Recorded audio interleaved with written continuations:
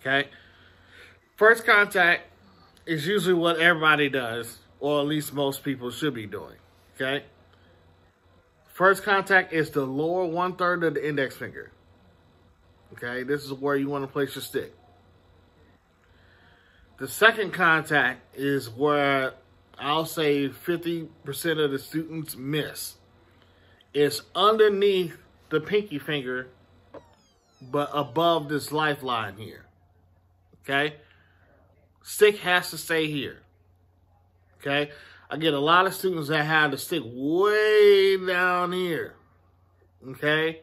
And it causes a lot of problems. Number one, the pinky finger can't stretch all the way down that far. Okay? There's no way it could do that.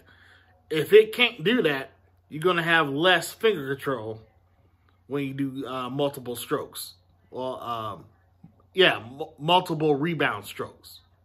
Okay. Also, starting and stopping. Stopping the stick is gonna be hard to do. Okay. So I'm gonna take this stick. Contact 1, right here, the lower 1/3. Contact 2, right underneath the pinky finger. And I'm going to just wrap my fingers around. This is how you should hold the stick from this angle. Okay? Now, again, I'm going to show you. If the stick is too low on this side, that's going to be harder for me to grip the stick from the pinky. Okay? Unless I do this. But if I do this, I have to really try to muscle this pinky finger in to get around. The idea is to stay relaxed on your grip. Okay? That's why you need to make sure the stick stays up here. Okay?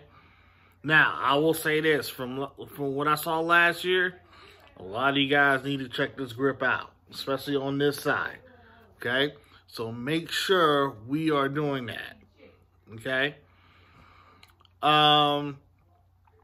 I said snares, tenors, and basses. This actually goes for mallet players as well. Okay? Mallets, you want to hold it in this manner. Okay? Now, basses and snares. Basses, snares, and mallets.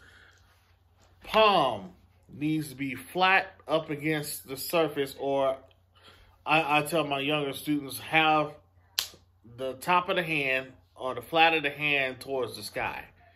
Okay? This is called German grip. Okay? French grip is where the thumb is going straight up like this. Okay? Traditionally, this is what people do on Tiffany. Okay? Also, if you learn how to play 4 mallets, Stevens grip, that is. Okay? This is how you have, this is one of the ways that you can tell that you're playing the grip well, when the thumb is going straight up. Okay? Now, you got straight up and then you got flat. Notice the thumb is pointing out this way. This is German grip, this is French grip. American grip is where the thumb is at a 45-degree angle. Okay? Tenors, this is where I want you guys to be.